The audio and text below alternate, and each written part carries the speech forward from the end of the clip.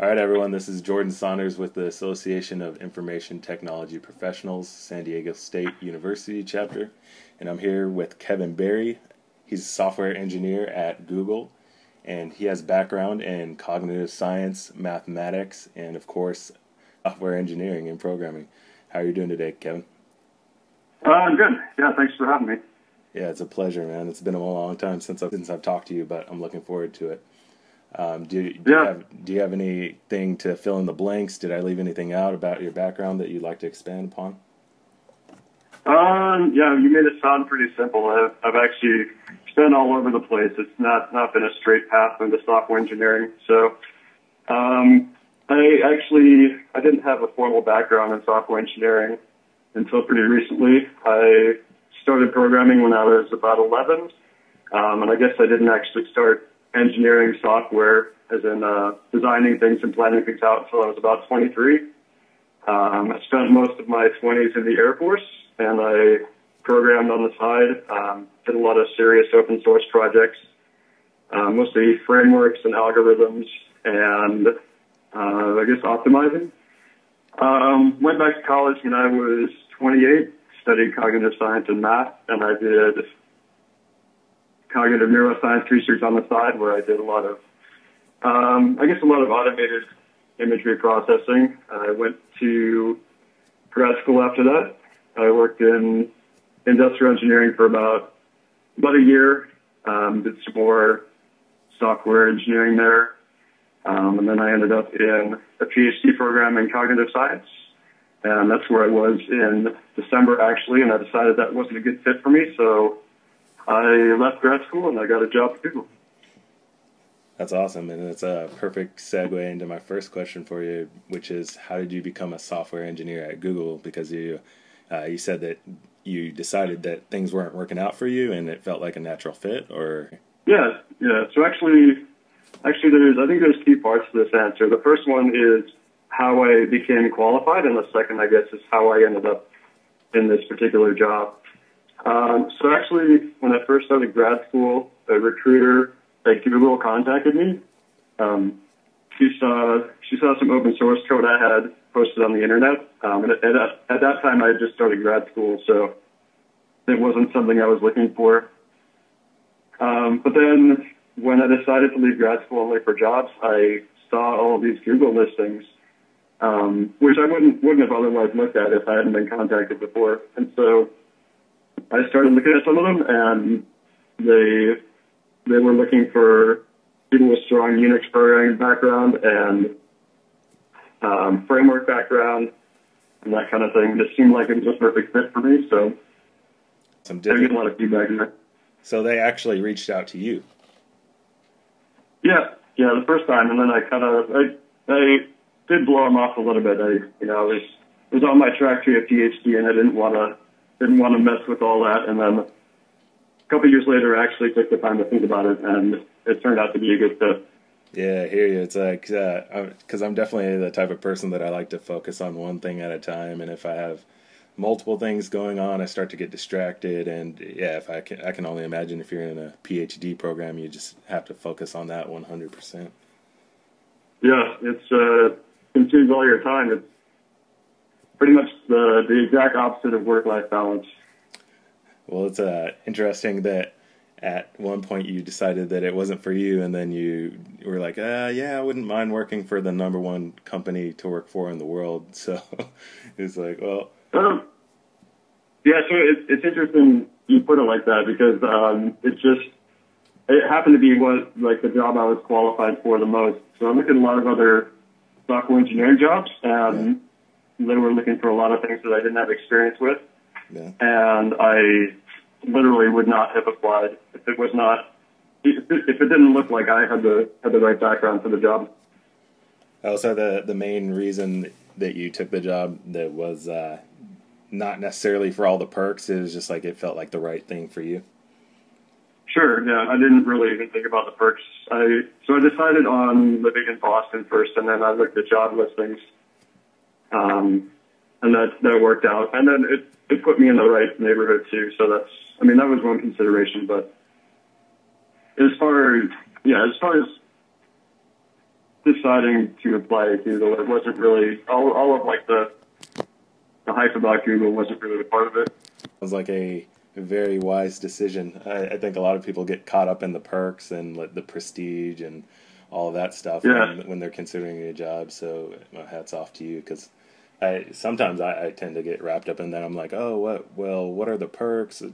Is this a good title? Will I be proud working here? And really, at the end of the day, all that matters is if you're happy and satisfied doing the work that you're doing, rather than, just the superficial stuff. So, and actually, I learned that lesson in grad school. That was I was going for a PhD. One, because I was interested in cognitive science, and I also wanted credibility in that field that came with a PhD. But it just turned out that actually executing the job was not what I wanted to do. Right on. So the second question that I have for you was based on the stuff that we were talking about previously, is that we all heard that Google is one of the best companies to work for, but from what I've learned about companies that have a lot of perks is that a lot of people don't understand that also comes with the expectation that you're almost going to live at work. And so how many hours per week are you putting in for all those perks? Sure. Okay. So I actually put in 40 hours, and it's not like a loose 40 hours that goes to maybe 50 or 60. It's pretty much always 40 hours, and maybe I choose to work an extra hour or two if I'm in the zone, but nobody's keeping track of me. Oh, okay. But I guess a caveat to that is at other jobs there were times where I had no motivation and where I would spend time on the web or on a chat or an email, but that doesn't happen now. So I actually go in and I work pretty much nonstop, eat lunch, work nonstop again, and then my day is done. That's great. And I guess one of the things about the perks is that it's nice for you, but it also keeps you in the work mindset. So I go to lunch and I don't have to think about what I'm going to eat, and I don't have to get back into the work mindset when I come back. And if I need to get coffee, I can get it right there, and I don't have to leave and walk down the street and pay somebody. And so in the end, I actually spend less time doing those things than I would otherwise. So you don't ever have to pay for your lunch or anything like that, right? Right, yeah. And so I do breakfast and lunch there, but then I take maybe 15 minutes for each, and so I'm working a lot more than I would be if I had to leave. That's really cool that you're able to just focus on work while you're at work rather than worrying about, what am I going to do for lunch or all of that other stuff. Yeah. So that's really cool. Would you say that your work is really demanding, or do you feel quite balanced? I would say since I've been working there, I started in February.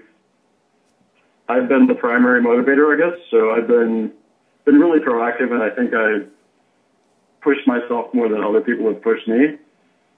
And I think that's kind of what they're looking for at Google in particular. So they don't want to hire somebody who's not going to motivate themselves.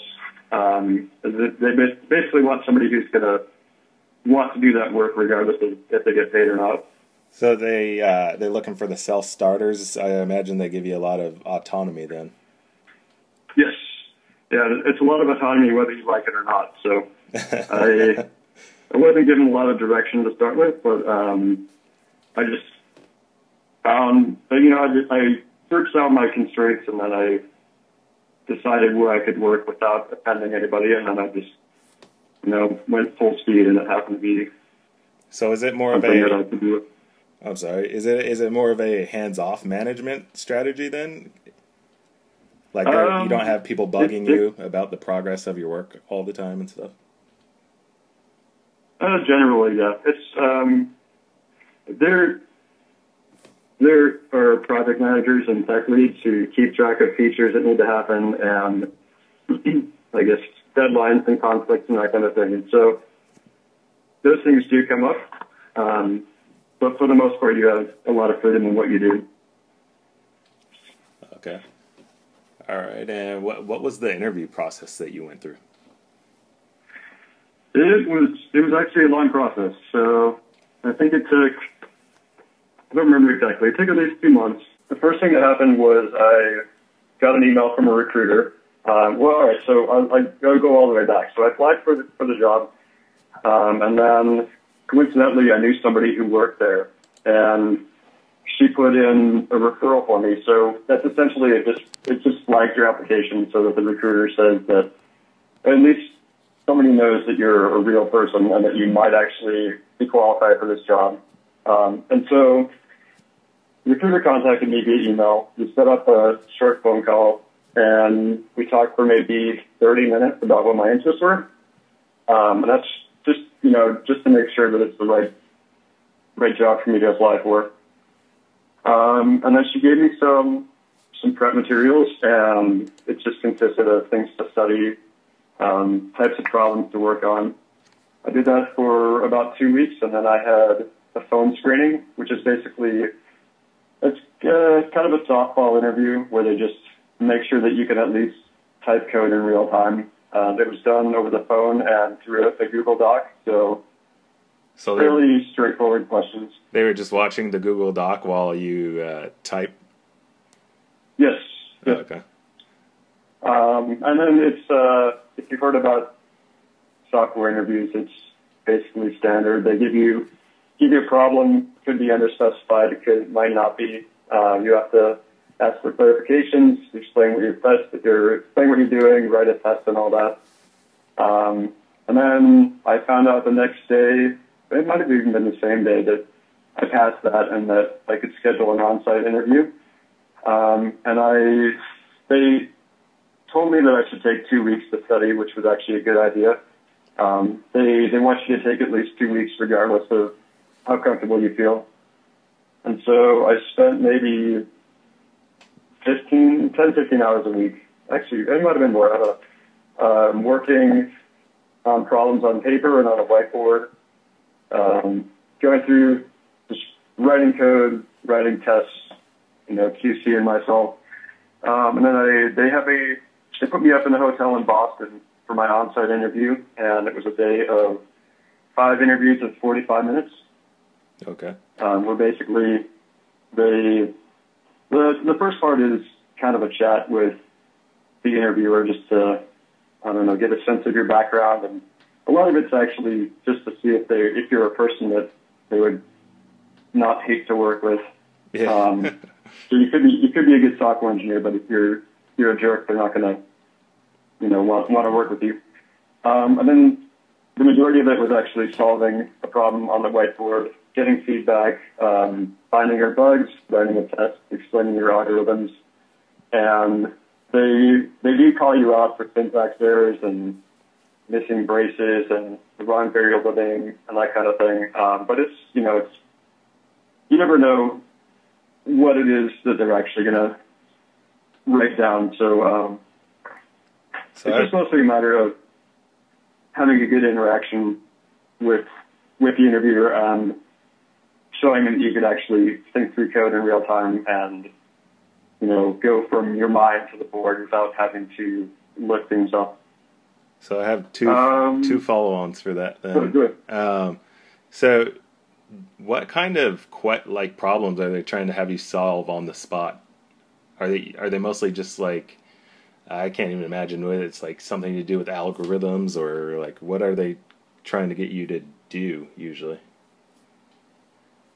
They're trying to get you to think through a problem that's not necessarily straightforward. So they make a pretty big effort to give you a problem that you probably have never heard of. Yeah. And they look at Glassdoor and all of the message boards to see where problems are popping up, and they try to avoid the problems that you might have seen there. And they also try to leave things underspecified or ambiguous, or give you constraints, or have constraints that they don't actually tell you about, and you have to think about the problem the right way and decide to ask about what the limitations are. If you can use a certain type of list, if you have a certain type of data, if you have memory limitations and that kind of thing. And they're mostly just seeing if you you think about the problem in the right way to actually, I guess, solve a real world problem that's at a pretty big scale. Oh, so they want to see all of your problem-solving skills and your thought processes? Yes, that's the main objective. Okay, and then as far as working with a lot of programmers, I know that they can, the stereotype, you don't fit the stereotype at all, but the stereotype is that they're kind of cold, they lack people skills. Like, do you find that most of your coworkers, are they pretty level-headed, balanced people that don't fit that stereotype, or is it, just like a lot of programmers, do they fall into that stereotype? It's a little bit hard to say. I